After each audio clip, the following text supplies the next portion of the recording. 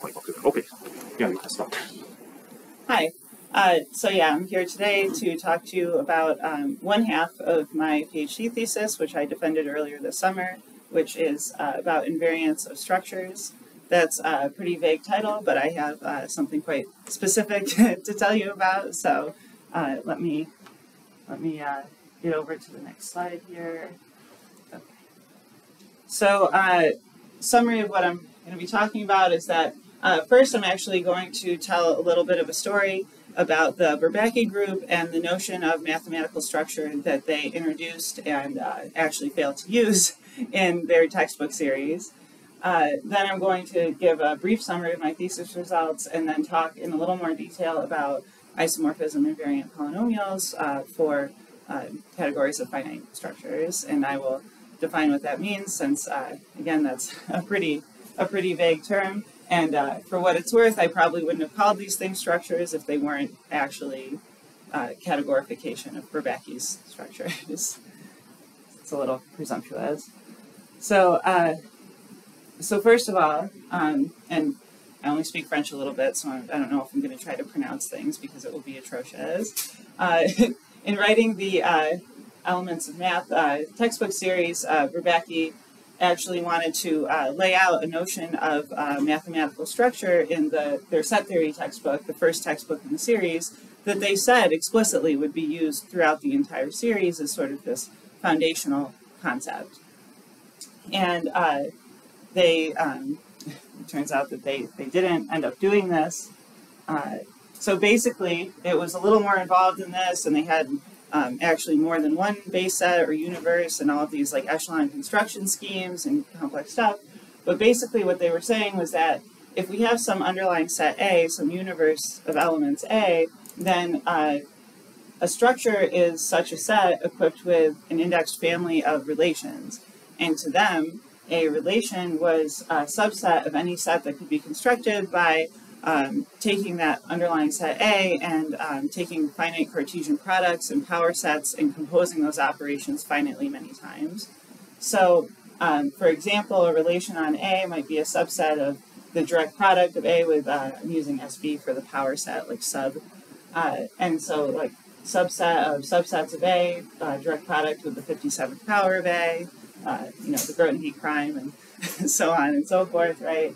And so the reason that they wanted this, essentially, was that at the very least, the notion of mathematical structure should encompass algebraic structures, order structures, and while there's no problem in doing those in the traditional model theoretic framework that encompasses graphs and partial complexes and so forth, but they wanted to do things. Like talk about topologies, and in order to do that in a systematic way, you want to be able to talk about families of subsets. So you needed this other operator, and then they, of course, wanted to talk about more involved things as well that were built from these basic notions. So for this reason, they needed a more involved notion of structure than later what became, or of relation, than later what became the notion of relation in model theory, just an n-ary relation.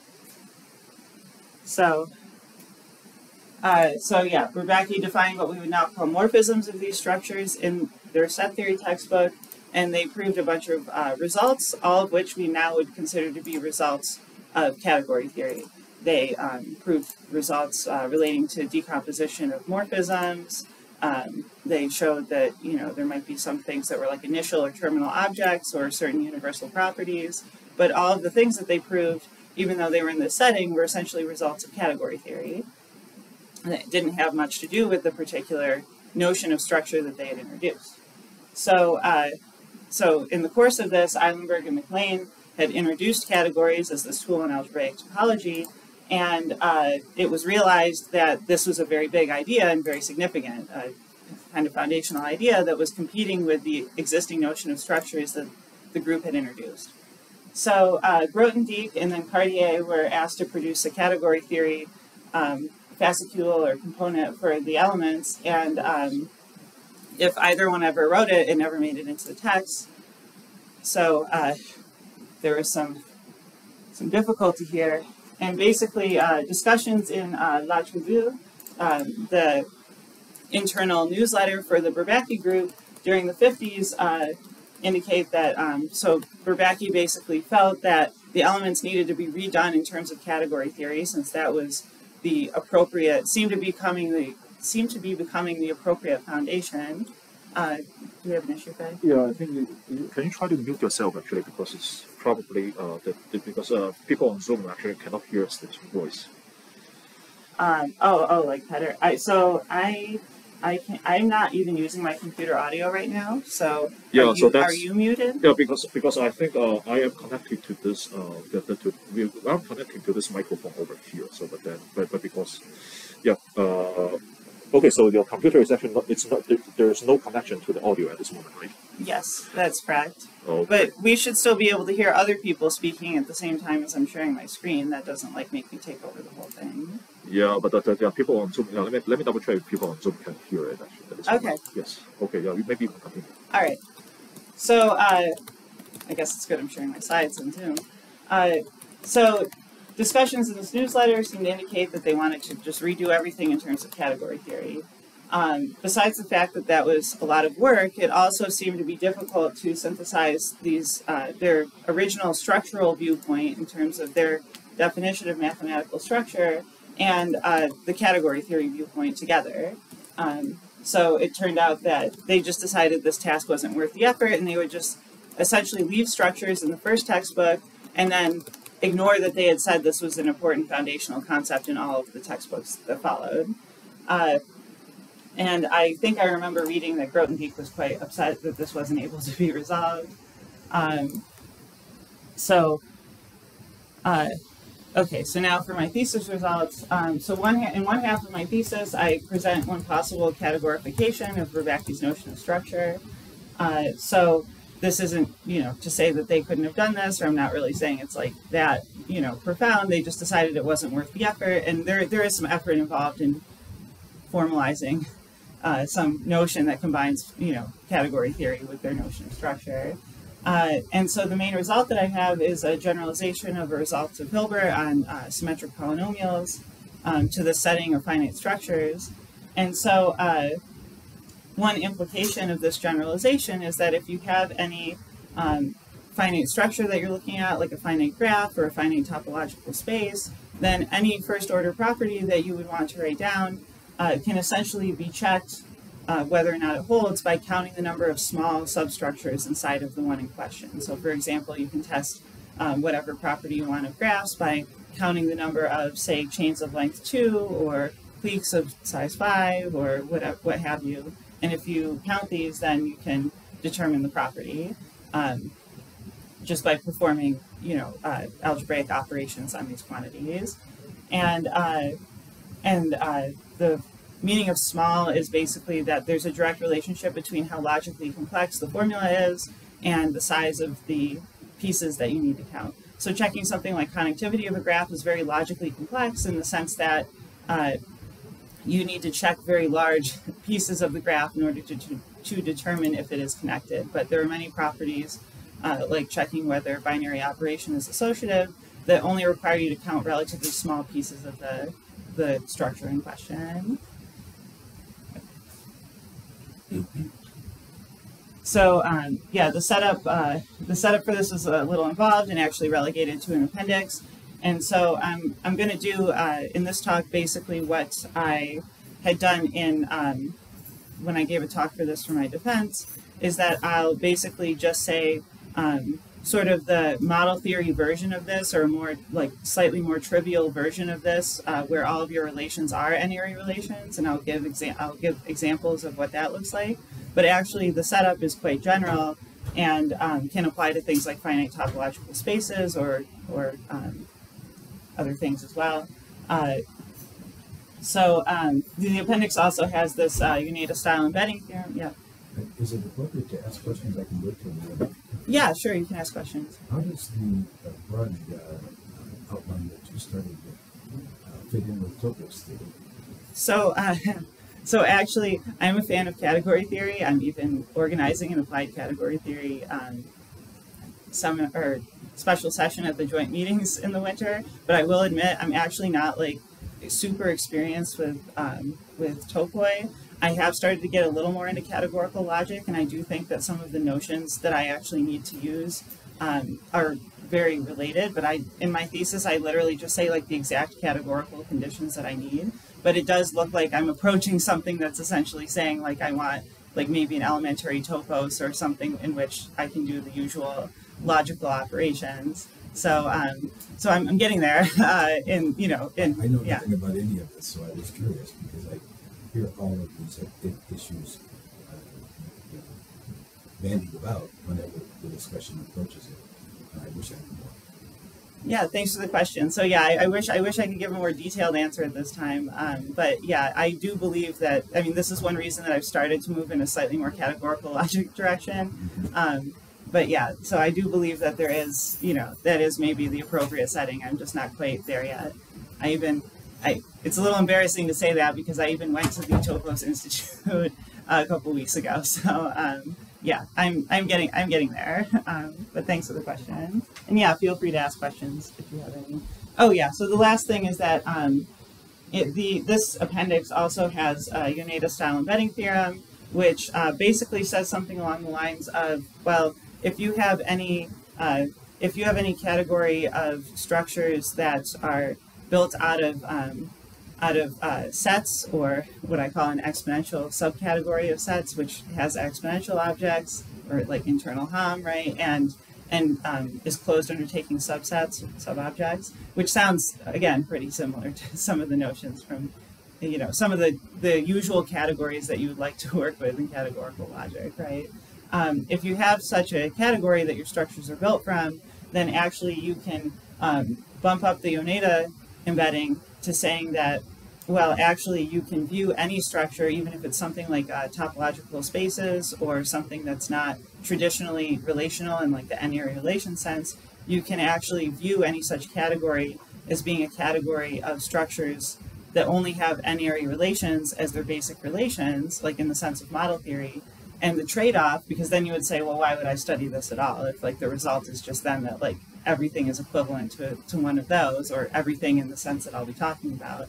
And the answer is basically that in the result about invariants or elementary symmetric polynomials that I'm going to give, I actually need to use the finiteness of the collection of basic relations. So the trade-off is that you can view any structure in the sense that I'll describe as a structure built out of these just n-area relations in the sense of model theory, but the trade-off is that you'll need a proper class of them in general. You won't be able to capture the data of the category that you're interested in using n-area relations if you only allow finitely many. And so being able to be presented with only finitely many basic relations in like the Bourbaki style generalized sense actually can be relevant in proving combinatorial properties of these objects. So it's not totally pointless to make this generalization. It has a real, concrete combinatorial effect. Okay, but I won't get too much into that, but I just wanted to throw it out there. Okay, so again, I'm going to start by introducing sort of the like more trivial model theoretic setup, but I'll maybe mention maybe I'll just mention, and I can give more examples if we get to that point, but I'll just mention what the general situation is. So, so one definition of a finite structure is that we have a set and a sequence of just n-area operations or row of i-area operations, where this row of I is just telling us the arity of the operation. Right, so for example, row of I might be 2, and then you have a binary relation and can represent things like graphs, directed graphs, and so forth. And so this is basically the standard model theory setup, but again, the categorification I have has this as a special case, and it can also treat things like finite topological spaces where the relations aren't just n-area relations. And so I'm going to write struct row to indicate the evident category, where morphisms are induced by maps of the underlying sets, and they have to respect the structure in like the sort of natural way that morphisms of graphs or algebraic structures or simplicial complexes or whatever would have to respect. And there is indeed a general set. Yeah. So about the morphisms, so if you define a function as a relation, we use a notion of isomorphism that is just a function that preserves the relation. But if you want to preserve the value of the function, then the corresponding notion of the relation function is a strong homomorphism. Okay, so does it matter if we think of the FIs as relations? In order to define them as a set of relations and functions. So does it matter if we think the functions of relations and how we define the homomorphisms? Just treating functions as relations is what basically what I'm doing here. Okay, and homomorphism is just preserving the relation, not preserving the relation. Yeah, just preserving the relation, but that does give like the usual notion of homomorphism of algebra. So yeah, also not an expert on model theory. I can state like a couple theorems, like but that's the extent of my knowledge. So okay, so right, so then we have so not bold struct row sub A indicates all of the structures of that signature on the same underlying set A, which I'll call a kinship class. So for example, if this row is the signature for directed graphs, this struct row sub A would be the collection of all directed graphs on the same underlying set of vertices A. And so the class of all structures in the signature row is likewise called the similarity class, as in universal algebra and so forth. And so okay, so I'm going to refer to a subobject of a structure as a substructure, perhaps a natural definition. And again, this can be done in a general categorical way, where it literally is a subobject of whatever the structure is in the relevant category. So secretly, actually, my categories of structures are functor categories, and this would be a subobject of such a functor. Okay, so we're going to say that some signature, okay, and so here's a slightly more general definition, so I'm kind of being wishy-washy in between like the very concrete like model theoretic thing and the more general thing. So if instead of a signature taking an index set I to the arity of the relation, we can actually view that as being a special case of a functor taking an index category I, which could be discrete, and that would just be like the index set, to a category of functors from set to itself, where, for example, the functors could be taking like the nth Cartesian power functor that takes a set A and gives you back A to the n, or it could be something more general, like taking a set A and giving you back a power set, or any of those Bourbaki style constructions that I mentioned before. And so we'll say that some signature is finite when this category iota, or category fancy I, has finitely many objects and finitely many morphisms. And so for each object in the category, in the index category, in each finite set, we have that this, which is basically the corresponding relation on that set for that object in the index category. So in other words, that basic relation is finite. So for example, if we're talking about like taking the power set functor, that would be a finite signature, because one of these guys would be, for example, like the set of all subsets of A, but if A is finite, then this is also finite, and that's good, that's what we want. Okay, so that's a mention of the slightly more general setup. And then if we have a finite signature and a finite set, then this kinship class is finite, literally in the sense that there are only finitely many directed graphs on a finite set of vertices. We only allow one edge per pair of vertices, one directed edge. Or similarly, for finite topological spaces, there are only finitely many finite topological spaces on a finite set. And so, so now I'm going to talk about polynomials. And so if we have a set of variables, then of course the symmetric group acts as permutations, and in turn acts on the corresponding algebra over a commutative ring R generated by those variables. And so the polynomials that are invariant under this action are the symmetric polynomials. And there's this classical result of Hilbert that certain very simple so-called elementary symmetric polynomials generate this algebra of all symmetric polynomials. And so, okay, so I hope that is that familiar to people? Like that's like a pretty, okay. So, all right, so first of all, I'm going to define a monomial for any for any given structure in this kinship class. So if I have, for example, a particular directed graph in mind on a finite set A of vertices, then I'm going to define this monomial. So this bold A, this is a bold A, is like, say, my finite graph. The monomial associated to that graph is, well, this product would be over all of the basic relations in my structure. So say it would just be a single basic relation, the relation in the graph of adjacency. And then this product is over all possible edges that are actually in that basic relation. And so what I'm saying here is just that you have these variables x and a, which is just saying like either the edge is in the graph or the edge is not in the graph. In other words, these are the structure constants or the entries of the adjacency matrix of the graph. But this is like a general construction that you can perform anytime you have this categorical presentation of what a structure is. You can talk about having these structure constants, either a particular edge or face or subset is in the relation or it's not, and these variables are representing whether or not that's the case. And so the product of all variables corresponding to all of the edges in a particular graph, we can view it as a monomial associated to that particular graph. And there will be a distinct monomial for each possible structure on that set. And you can think of that, if we actually were to evaluate it, as giving us a test that either says, yes, this is the graph in question, or no, it's not, or yes, this is the structure in question, or no, it's not, because if we think about 0 and 1 as being Boolean yes and no, right, this is kind of just saying this first edge is in the graph and the second edge is in the graph and blah, blah, blah, right? So, okay, are there any questions? I'm hesitant to do examples until I actually get to the statement of the thing because I only have 40 minutes, I believe, so. Yes. Okay, so then if we have any finite signature, as I described before, some finite set A, there's a corresponding polynomial algebra over the underlying ring, just some commutative unital ring, but usually we take the integers, say.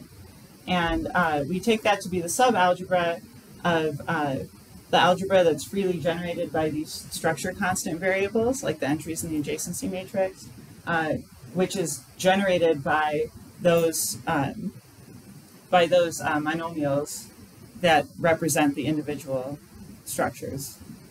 So we denote this by the by pol rho a r. So so that's the polynomial algebra for over R for the signature on the set, and its universe is the not bold one. So we have a natural group action, which I've written down explicitly here, but basically, since if you imagine, like for a graph, permuting the vertices of the graph induces a permutation of the entries in the adjacency matrix. And so you can extend that action to the individual variables that I said were like the structure constant variables. And then that in turn induces a permutation of the monomials I defined before, because of course permuting the vertices of the graph permutes around all of the graphs that have those vertices, right? So that's the action there. And then a symmetric polynomial is a polynomial that's invariant under that action. And so, or that's fixed by that action. So then we have this generalization of Hilbert's setup, where in the case of Hilbert, we would have actually a single unary relation, which would just be specifying a subset of our underlying set A, and the symmetric polynomials, the structure constants would just be like essentially x1, x2, x3, up through xn. That would be like the n elements of A, telling us yes or no in elements in our subset. And then a symmetric polynomial in this sense is literally a symmetric polynomial in the classical sense. So this is a straight generalization. So, okay, so then we have, a group action on the set of structures, right? If we have any permutation of A again. And so here, this is coming from the slightly more categorified setup, but this is sort of the proper notion, is that we have this monomorphism representing a subobject of our generalized setup for relations, and then this rho sigma is the corresponding induced map. But again, just keep picturing the graph case and you'll be good. So then, of course, we can look at the set of all isomorphism classes of structures of a given signature on a finite set. So if this was graphs on a set with 5 elements, then this would be like just the isomorphism classes of all graphs of order 5. Say directed graphs in V. And so then, well, an elementary symmetric polynomial is we choose one of these isomorphism classes, and then what we do is we take all of the structures that are in that isomorphism class and just add up their corresponding monomials, right? And so this thing logically is just saying, like, is your structure a copy of this, this isomorphic copy of your graph, or this one, or this one, or this one, right? And so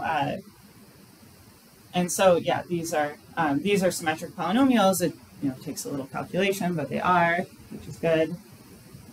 And so the theorem, which again is a direct generalization of Hilbert's theorem, is that if you have a polynomial, a symmetric polynomial of some degree d, then there exists a polynomial just in the this z is just a new variable. So there just exists some polynomial in the essentially in the same set of basic variables as you had for the signature over that given set. There's some polynomial g of weight at most d. The weight is basically the size of the individual monomials, or the size of the structures that you have to count, in other words. That's where the smallness and the small structures statement that I made before comes from. So that f is actually that polynomial g, where you just plug in for each of these variables the elementary symmetric polynomial corresponding to that variable. Okay. So I guess what I meant was that these guys are supposed to be in correspondence with these, but of course, I need to separate them out to talk about like polynomials in this generic polynomial algebra into which I could plug in the elementary symmetric polynomials. Okay. And so, yeah. So this is basically saying that if you have some if you're looking at finite graphs on some particular finite set, then you can you can look at an elementary symmetric polynomial in terms of their structure constants, or those monomials that are counting which isomorphic, whether you have a particular copy of some graph on that set. And then if you have one that's symmetric, that's an isomorphism-invariant one, then actually you can always represent that as just some polynomial in terms of the counts of copies of the individual graphs in there. And so this can be pretty not obvious that it's the case if you look at particular examples. Like, it's not necessarily obvious if you just write down some polynomial in the individual structure constants that actually it has to be expressible in this form. But it turns out that it does. Okay. So, are there any questions kind of about the basic statement? I know I'd give examples if I had more time, and I will when I publish this in a journal. I haven't published it yet. I've just defended my dissertation. So the reason I said like any first order property is that there's some finagling, but you can essentially represent any first order property of finite structures by counting witnesses to some logical formula. And so you can actually turn any formula that you want into a corresponding polynomial or family of polynomials. And then those polynomials will all be elementary symmetric ones that can be represented in this way. And so there is like an explicit way to do that. Okay, so all right, so the proof is inductive, and it does follow a proof of Hilbert's result. I think the one that's in Lang is this one. And so there are some additional things that we have to do in order to get this.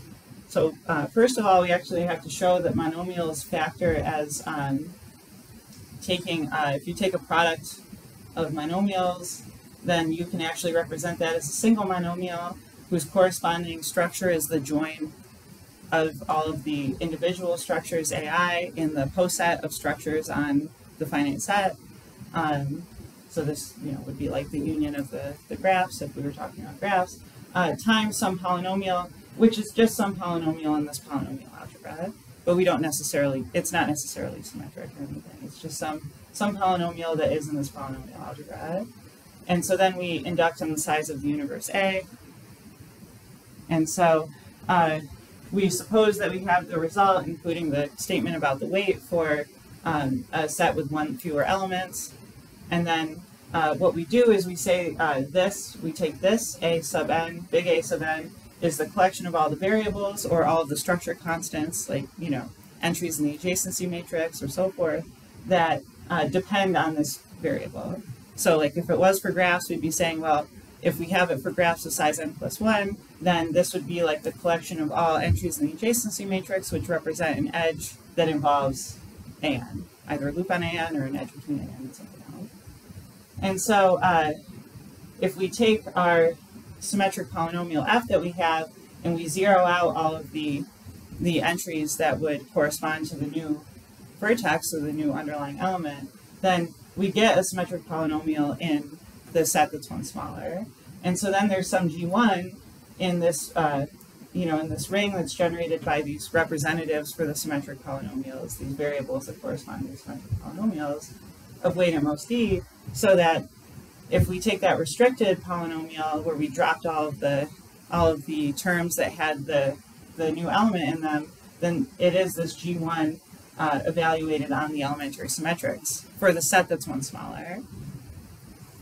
And so then basically we want to try to kick this up into being an expression in terms of a different G1 for the elementary symmetrics for the next size up, right? So the conclusion is basically that we take the difference between that G1 evaluated on the elementary symmetrics for A, not for the smaller algebra. Okay, it's not truly that G1. We have to lift it by the canonical inclusion of like A1 up through AM minus 1 into A1 through AM, but we can do that.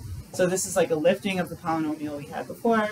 We evaluate it on these elementary symmetrics, and then we basically have to show that the difference between this f that we started with and this G1 is a new polynomial that can be expressed in the same way, that it's some G2 applied to the same elementary symmetrics. And so this argument does largely parallel the one of the arguments for Hilbert's result. So I'm not going to do the details since I have perhaps 5 minutes left. Okay, so not thank you quite yet, because okay, now that I do have a little bit of time, I thought that maybe I would write down some specific examples, since you were all very patient with me and like let me go through like the abstraction without actually writing down examples. So let me stop sharing my screen. Okay, so hopefully, oh yeah, and then can you pin yourself? I think you can write over here. So this part is completely captured by your camera. Okay, yeah. All right, then I don't have to put the screen up.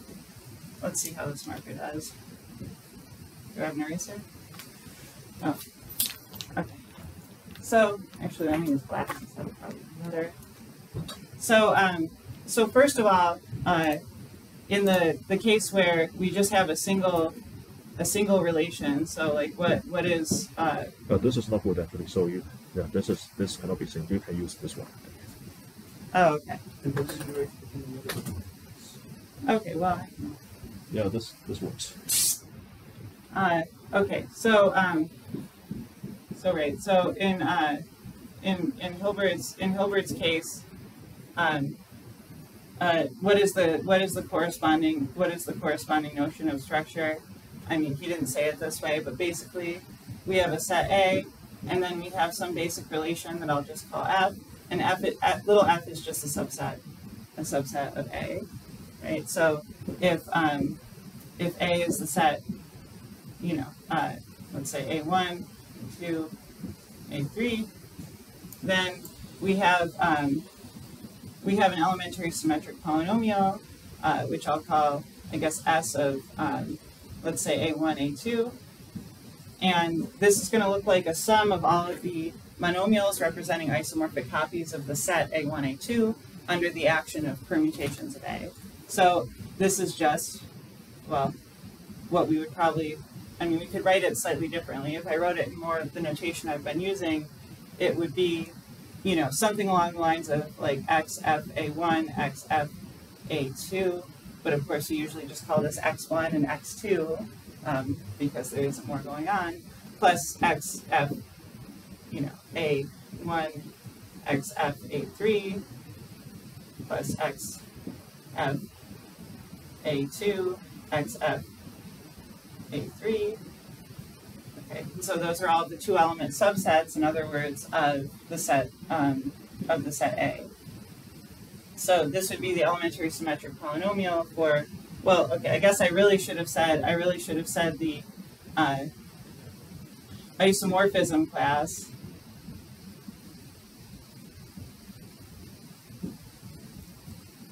of A1, A2.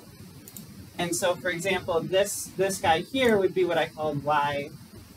So something like Y, A1, A2. Because in this case, the structure constants are just telling us, yes, an element is in the set, or no, it's not. So are there any questions about this? And this is just usually what's called, like, you know, like S2, like the second elementary symmetric polynomial. Okay, so then in the more general setup, I'll just say, well, now instead, if we consider something like a set A equipped with this relation F, which is a subset of A squared, then, for instance... No, I think that the pen is still dying, actually. Oh, okay. So, yeah. I think this one is better. All right, thank you. Yeah. So then, in this case, we could say, like, well, you know, let's, a particular monomial, let's say A is, again, set A1, A2, A3. And so a particular monomial, well, let's say that G is, the cycle, the directed 3 cycle on A1, A2, and A3.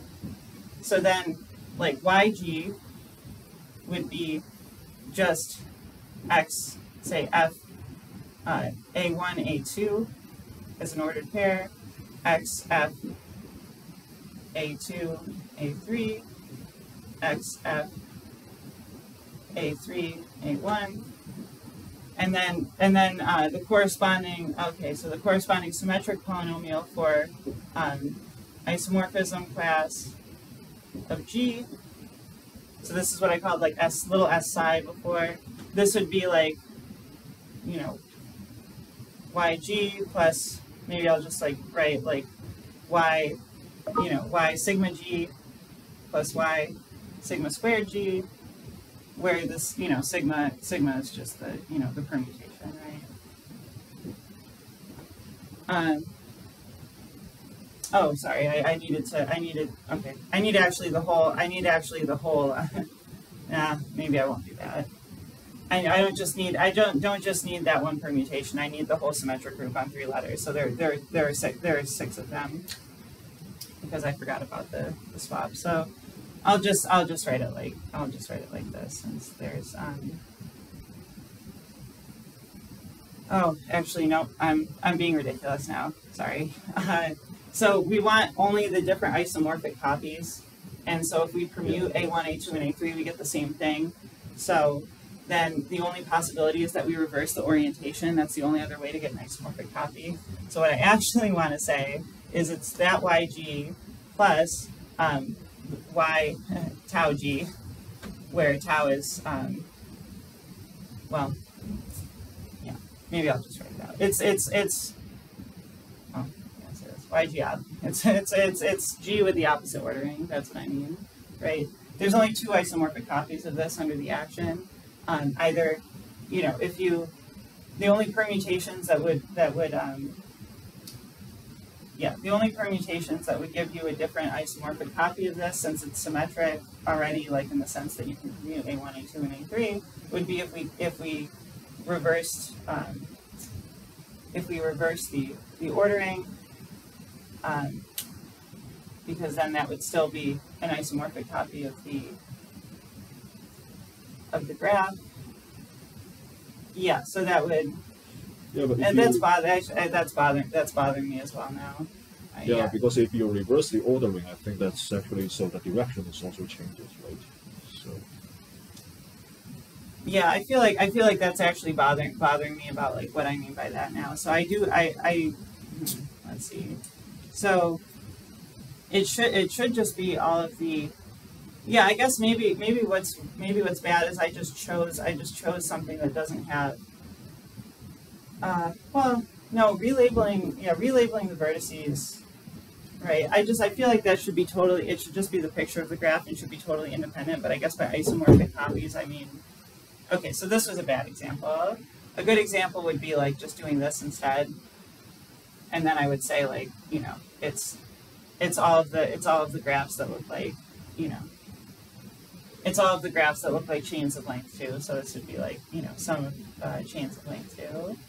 All right, sorry I biffed it a little bit here at the end, but I will have a paper out soon with like lots of like more detailed examples, and I just, off the top of my head this morning, I just chose a bad example. Okay, so yeah, I mean, that's definitely my time, so thank you very much. All right, let's have the speaker. Okay, I shall stop the recording, and then we can ask questions.